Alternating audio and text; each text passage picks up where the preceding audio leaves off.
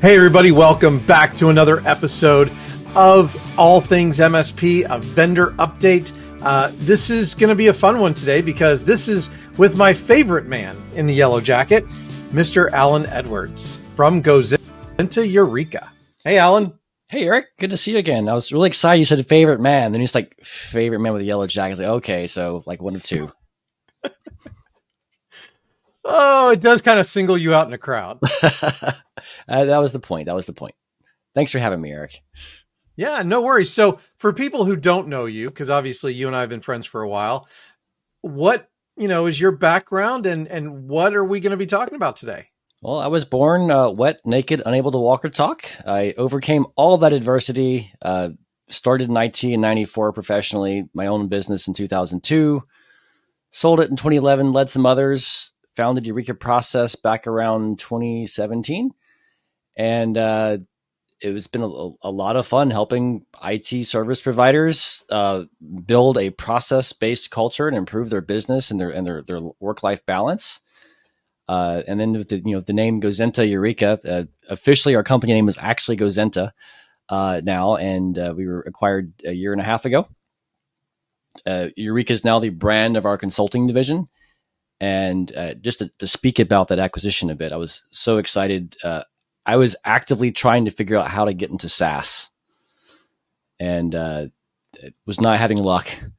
And meanwhile, Gozynta was actively trying to get into consulting because I feel like a lot of SaaS providers in our industry are spending most of their time educating their clients on how to be better businesses so that they can be successful and continue using their products and buying more of their product.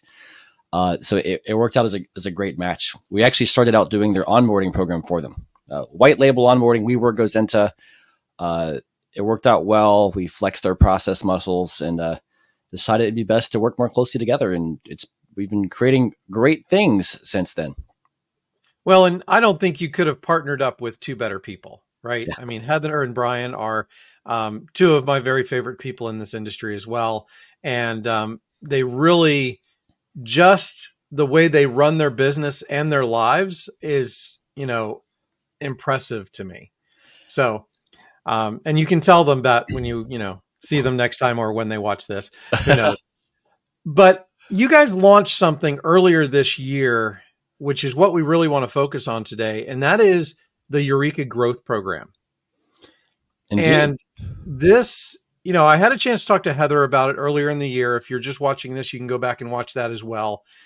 And it really sounds like a different spin on the traditional consulting engagement for an MSP. So could you kind of just break it down real quick what the main idea of the process is? Sure. I mean, and just to talk about the different spin, Heather pitched it to me and it took her probably 6 months to convince me we could do this.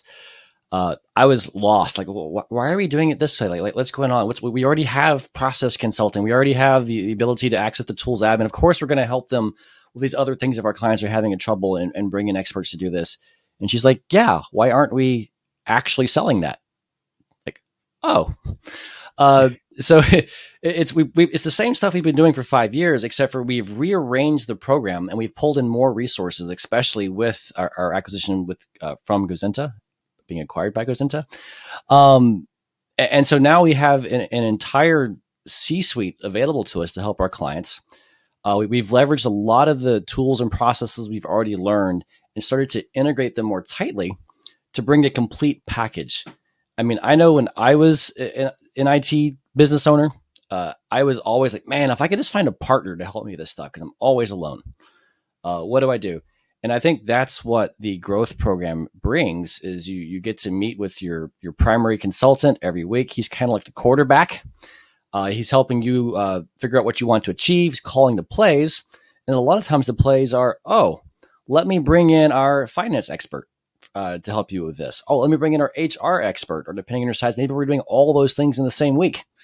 We're going to have your HR team meet with this person. Your service delivery needs some process improvements, meet with me. And so that's what it is. It's a more holistic approach. So it sounds to me almost like hiring a whole fractional C-suite. Absolutely. It's a faucet on demand. You can get a lot of one type and a little of the other, or a little of all. We just apply it where it needs to be applied at the time. So instead of going out and hiring, a fractional CTO, a fractional CMO, a fractional CFO, you are combining it into one package and giving them what they need of that skill set at any given point in time, depending on what their priority is. Absolutely, and that's really the job. The hard part of our primary consultant is to figure out, okay, what is needed, what is our highest priority to fix, and then matching that resource to do that. And just to add to that, these resources aren't coming in and telling you what you should do, right? They're working with you to figure out what needs to be done, and then they're going to help you with some of the execution as well. If you're having trouble making an update in your PSA to match this new process, we can hop in that PSA and help you do that because we have those people. If you're having difficulty getting your chart of accounts looking the way you want to match SLI or other criteria, our accountant experts can come in and help make that happen as well. So it's not just somebody who is giving you some worksheets or some advice or emailing you back an answer. They're actually getting their hands dirty and fixing the chart of accounts. Yeah, absolutely. Yeah. And our goal is to teach you to fish. But sometimes you have to be fed while you're learning to fish. Right. And that's that bridge that we want to, or that gap that we want to bridge. And it also sounds to me like this is actually appropriate across a larger subset of MSPs than could normally engage consultants of this type. It sounds like this can actually scale down to smaller MSPs because of the way you've set it up. I might disagree with that statement. Okay. Mainly because smaller MSPs don't get as much of a return on their investment. We find that a lot of times what we're doing is we're setting up processes and systems to be followed. And the more people that follow those systems, the more ROI they would get. So I'll modify what I mean by smaller MSP, because I don't mean the smallest MSP. Okay. I'm probably talking about somebody who is between 5 and 10 employees or 5 and 15 employees rather than somebody who has 30 to 50 or more. Yeah, that can absolutely happen. You do have a lot of resources at your disposal. So it is not an inexpensive service, and not everybody can qualify. If I was talking to somebody, interviewing them for the program who was in 5 to 15, we would spend a lot of time focusing on coachability in the interview process and their growth plans. Because if they're not going to grow, they're not going to get an ROI, and it doesn't make sense to do this. Right. So at that size, it would have to be hyper growth for sure. And Eric, I love it when I can trip you up. Yeah. Well, and I don't mean that, it's inexpensive and that's why, they can do it because it's affordable. What I'm saying is the right person who has the right growth in mind, has that, minimum of triple digit growth, in mind. They want to double at least every year, if not more. It does become ROI positive for somebody who wants to grow like that, but absolutely. is starting from a smaller point. Yeah. And I've seen it happen. One of our earlier clients started at 6 people and 400K in revenue, which is not a great ratio. Fast forward 5 years and they're at $12 million and 60 employees. Right. And not that I made that happen, but I was involved. So, it depends mostly on what the goals of the MSP are. They're not just going to be able to hire you and hand things off. Yeah. They're going to hire you and you're going to become part of the team that causes that growth.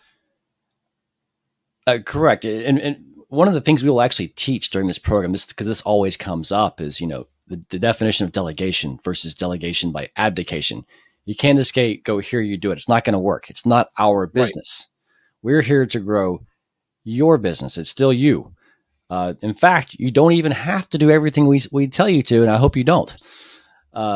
We want you free thinking and to be your own living, growing organism. We love the tree analogy. to make that thing grow. Cause worst case, the scenario, you decide not to keep us anymore and it's still you, right? You have to live with these decisions you've made. And we just want to teach you the best practices, the ones that match your demographic, your desires. I'm actually was shocked because I always liked growing businesses for passive income. That's my goal. And as I talk to more and more MSP owners, some of them are quite willing to work even more hours for more revenue.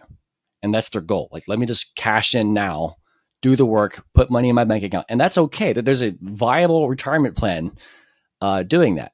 And there are others who want passive income, some who want to grow an asset and sell it, some who want the option for all of those things. And there's ways to accomplish them as long as we're clear on where we want to get to. Right. And so because of what you guys are doing with the kind of the fractional but not abdicating responsibilities, right? You are more or less evolving that organization rather than running it, which is what a lot of times fractionals are brought in to do. Right. Yeah. Our goal is not to run your business. Our goal is to support and grow your business. So let's say you lean on us heavy for a fractional finance person, fractional CFO to help you plan and report and understand the numbers.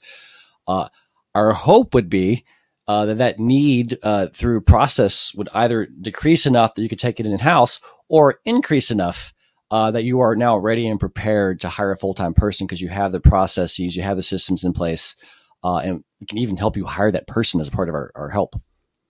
Right. And I think that's an important distinction because a lot of times when a consultant comes in, when a fractional C-level employee comes in, they're coming in as a consultant. And so billable hours are the thing. So the more work they can do for you, the more money they're going to make from you. And it sounds like you guys have kind of tipped that on its head, and you're actually trying to evolve the business, install the processes so they can go one of the other two directions, either taking it on themselves or then hiring the full-time person to replace the fractional. Yeah, we honestly, we share a very similar model to the MSP model. We do try to set a flat rate for how much we charge. Mm-hmm. And then we want to apply every resource we can to make you successful. And the way we see it is if we can get you to make the problem smaller or the workload smaller, or get you to be able to hire that out because it makes sense now, that's taking that workload off of our plate. And honestly, selfishly, one of the main reasons we started the growth program is we had so many clients that would come to us and they would achieve some measure of success that they had in 12, 18, 30 months and go, oh, thank you so much. You guys have been life-changing. And we're like, but wait, you're at the next level of growth now. We can help you in this area and these other areas. And now, and even once you fix every area, next thing you know, you're 3 times the size and those areas need to evolve again. Right. And we're setting ourselves up to be able to make those transitions by having all of this different talent in-house. So people don't have to just have small wins and call it good. We want you to win for life. Right. And that's another aspect of the way you guys are doing things. Again, because you are not charging by time and you're doing these things differently, you are in a position where you can grow with them over a long period of time, which also kind of matches the MSP model, right? Because lifetime value of the customer, it also matches the SaaS type model that you mentioned before, and that recurring revenue for a long period of time. Yeah, and I think it works really well for our clients too, because they don't have to be nervous about, ooh, I kind of want to help in this, but how much is that going to cost me? Right. Just like in the old days of MSP work, people were like, do I include on-site or not? And I always found out that if you don't include on-site, your technicians spend 8 times longer trying to avoid going on-site. It would have been cheaper just to go on-site and fix it. Right. And I've always had that mentality, even before the growth program. Like, if you need something, let's just go fix it. I don't care about the money, which, some people correct me on. I should. We just want to fix the problems and help you grow and make you happy with your business and happy with us. Well, when people, because I have that conversation frequently as well, a lot of times what I'll say is that I may have lost money on this one, right? But then I learned and I adjusted my pricing appropriately so that now I can do that when I need to, and it doesn't hurt me financially. Yeah, absolutely. And of course, at scale, it always works out. And frankly, the bigger currency for Heather, Brian, and I at Gozynta really is helping people. That's what makes us feel good. We need money to pay the bills and to grow and to help more people. But that's really the currency we're looking for. I mean, I've got other ventures as well that I'm doing pro bono help here in town, helping businesses grow because it's just what we like to do. Yeah. And, I love following you on social media and all the different things that you're doing. Before we head out, though, how can somebody be considered for the growth program? We do have a link we'll throw out here to start the interview process for the growth program. It's not necessarily a complicated process. We are going to ask for some very basic financials, revenue, employee count. But it's really more about the psychographic data we're going to be asking you for, like determining, like, are you really ready to coach? Are you want to take this journey with us? 'Cause I don't want to come in to solve a single little problem. We can do that. That's easy enough. We're looking for clients to grow with us throughout. In fact, when we accept a new client, part of our onboarding package is we actually send you a little sapling of a tree. Something that fits your region and your personality. We talk about those things first, and then you plant it. And we want our relationship to be the same way. It's going to take some nurturing, some watering, some light. It's going to take some time and some maturation to get through. And so that's what we're looking for when we're talking to prospects for the growth program. Awesome. Well, Alan, is there anything else that you want to leave the audience with today before we sign off? Just, process first and everything. If you don't choose us for the growth program, I mean, please, find peer groups, talk to your peers, go into online communities like All Things MSP. That's a great first step into being a constant learner. You'll go far with that. Awesome. Well, thank you very much, Alan. Best of luck to you and the growth program in the future. Thanks, Eric.